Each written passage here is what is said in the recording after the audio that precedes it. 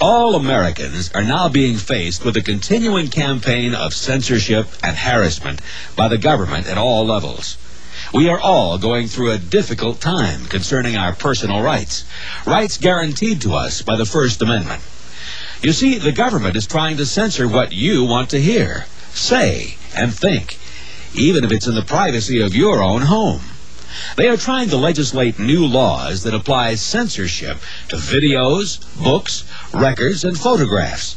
These laws give broad powers to the police and prosecutors to seek to stop the distribution and exhibition of materials that they, not you or I, consider obscene.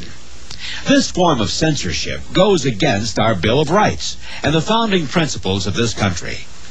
Do you want to lose the right to read whatever books you choose, buy whatever records you choose, or visit any museum exhibition you want? Do you want to lose the right to own or rent adult films or videotapes? Of course you don't.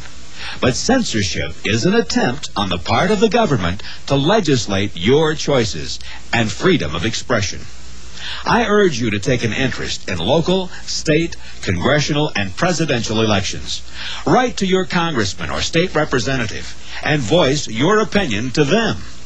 Support only those candidates whose views are like ours. Support people who believe in a government that limits its intrusion into our homes and personal affairs. Be aware and understand the issues of privacy, First Amendment rights, and freedom of choice.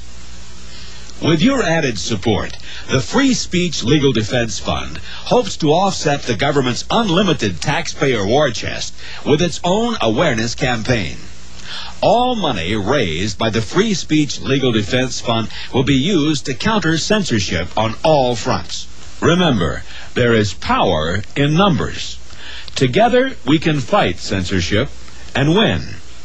To join the fight, please write the Free Speech Legal Defense Fund, 22968 Victory Boulevard, Suite 248, Woodland Hills, California, 91367.